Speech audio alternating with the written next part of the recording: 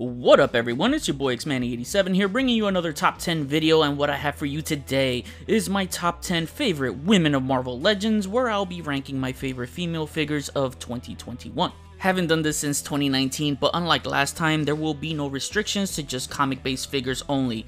All is fair game, so you'll see a mix of movies, animation, comics, etc. For my new viewers and subscribers, just to let you know how I do this, I go off my personal attachments and fun factor of the figures that I acquired within the year. I don't allow ratings from my reviews to affect my rankings, so ratings and pricing is thrown out the window. Of course, I will factor in sculpting, articulation, accessories, etc. to consider one over the other, but ultimately will choose my personal favorites. Before I get into everything, if you could please leave a thumbs up, like rating on the video, it'll help show your support for my channel and I greatly appreciate it. No honorable mentions here, we'll just get straight to it. Now with that said, let's get ready to count down! Coming in at the number 10 spot, we have Callisto. I'm sure you expected an X-Men character to make it on my list, and you'll see a few more. Callisto is one of those classic X-Men villains that have been on my radar for the longest.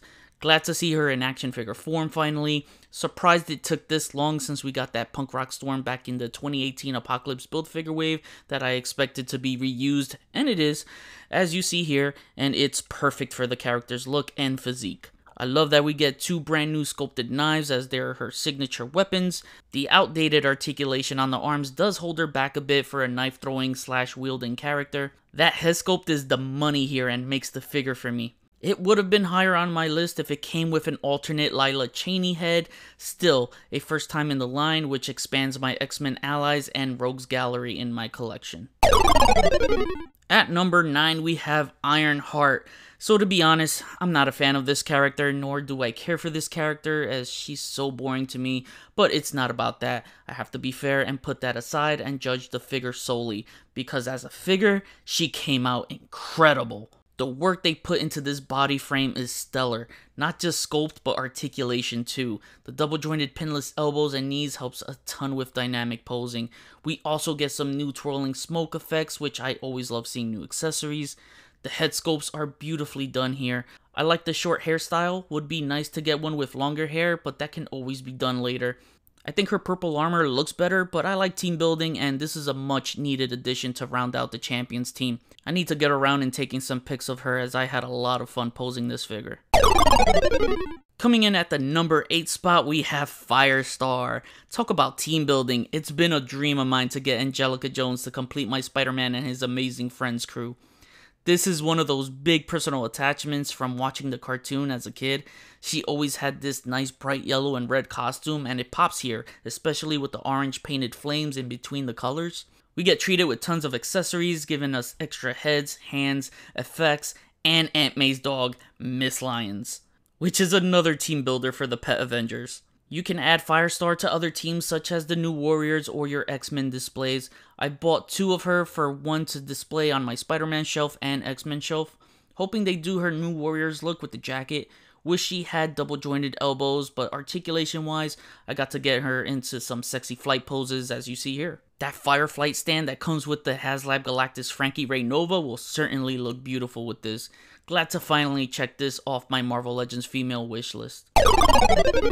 At the number 7 spot, we have Scarlet Witch. Well, if you saw my last top 10 Marvel Legends and other media list, then you would know that she would land a spot here. How can it not? She's one of the most beautiful looking female figures they put out. I pretty much said it all in the last video on how much I love this figure, so I don't want to waste any more of your time, but I think this might be the best looking MCU Legends female figure. When I look at her face, it just looks so real, like almost Hot Toys lifelike realism. Elizabeth Olsen's Scarlet Witch is my favorite female character in the MCU, and now my favorite female figure in my MCU collection.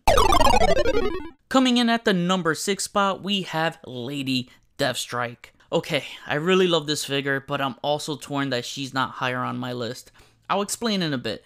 Nothing bad, but first I want to say that it's good to finally get a good looking Lady Deathstrike figure because I hated that Toy Biz one. There's some good looking qualities as it's an all new sculpt from scratch, like the cybernetic parts and the bare cleavage, something Toy Biz were afraid to do but Hasbro went there to go for comic accuracy. I always appreciate that. The cybernetic parts on her arms look good too, majority of the articulation is good. The ball jointed waist was a smart move not to break up the aesthetics on her upper torso, but what bothered me most was her hands.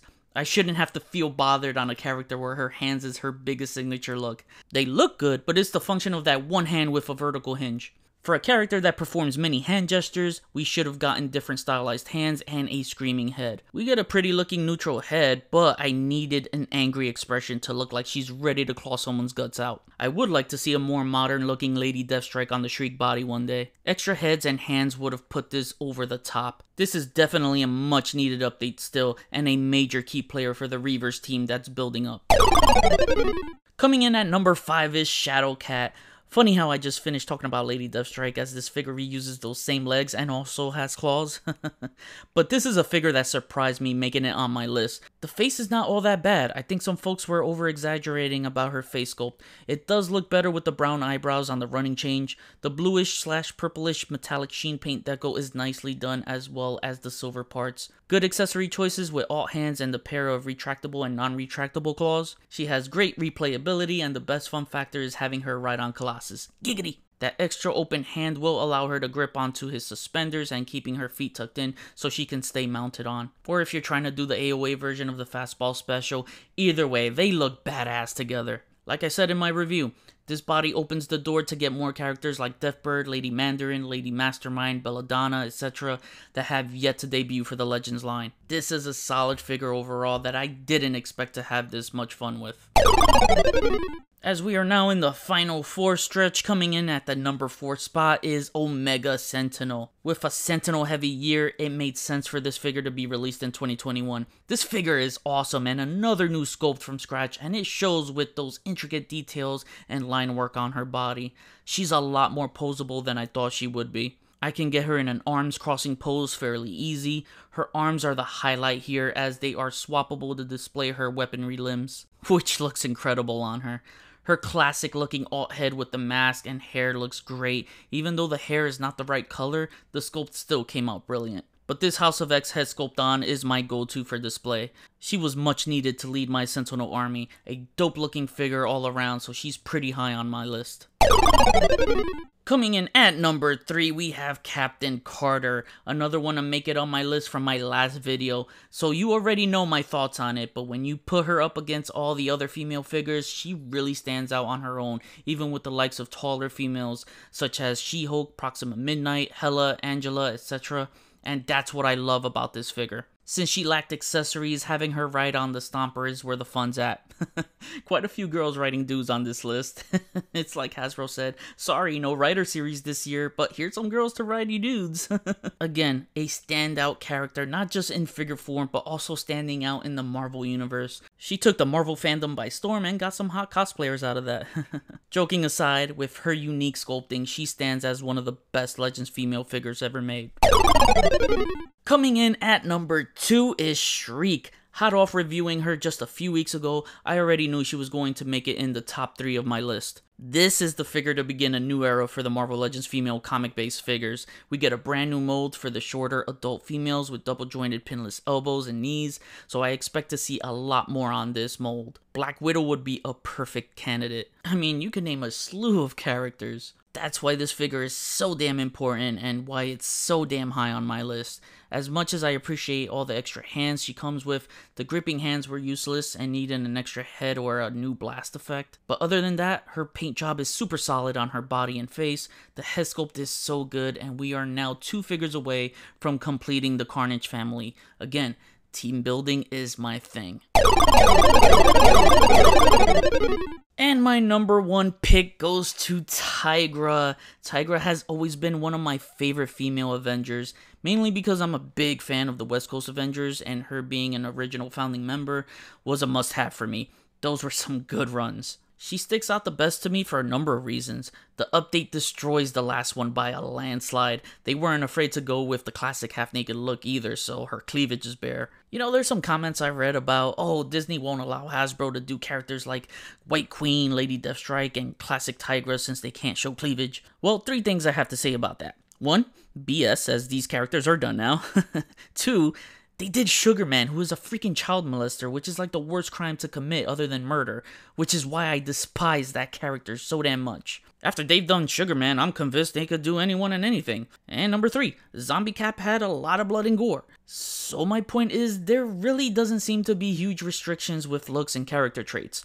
Marvel is still calling the shots on their merchandise and have given Hasbro a good amount of liberty. With this look, we get an all-new body mold from scratch. I love how they complemented the double-jointed pinless elbows and knees with sculpting her fur around it, the fur sculpting on other areas as well. The tail came out acceptable as it rotates. Wish it was a ball joint to get more posing out of it, but this will definitely pave the way for us to finally get a Pharaoh and a proper Wolfsbane figure. On top of that, the articulation is very solid and I got to get her into a ton of cool poses. The bright orange skin tone doesn't bother me as I've seen it be this vibrant before in some comic issues. I'm sure they'll do a repaint in a light yellow color like their first figure. The paint job came out superb with her tiger stripes.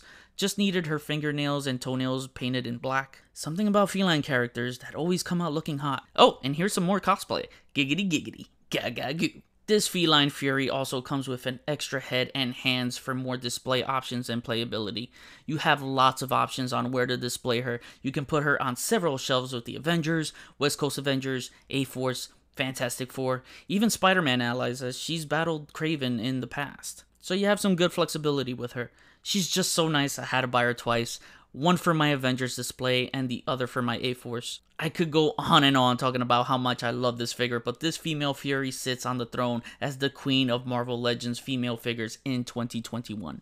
Alright, and now to wrap things up, this has been the best year of female Marvel Legends when it comes to introducing newer molds and seeing more double jointed elbows to get closer for it to be the norm. It's refreshing as for a while it felt like the same scrawny bodies reused over and over again with rarely something different in between. If there's one feature or two I'd wish to see newly introduced for the female molds in the coming year or so is some butterfly joints and double diaphragm joints like how we see in the Power Rangers, G.I. Joe, and Fortnite lines for their female bodies. This will help a ton for Spider-Verse characters like a new Spider-Gwen. Maybe some drop-down hips too. They can take the Women of Marvel Legends to the next level with that. Now I kick it back to you. Which ones do you have and are happy about that made it on my list? What are some new features you'd like to see brought to the Women of Marvel Legends? What female characters would you like to see made next? Comment below, let me know, we'll chat about it. That was my top 10 Women of Marvel Legends list of 2021. Please follow me on Instagram if you haven't already, link is in the description below. Hit the notification bell so you always know when my latest videos are up. Share and subscribe if you're new. See you on the next video. Peace, peace.